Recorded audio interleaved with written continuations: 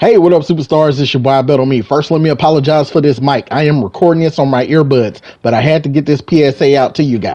Now, currently, you're only supposed to be able to get one rose hand cannon per account upon completion of the dividing the ladder quest that's in the intro quest to playing competitive this season. And like I said, you're only supposed to get it per account, not per character. So if you have a hunter and you have all three characters, you're only supposed to be able to get it on your hunter.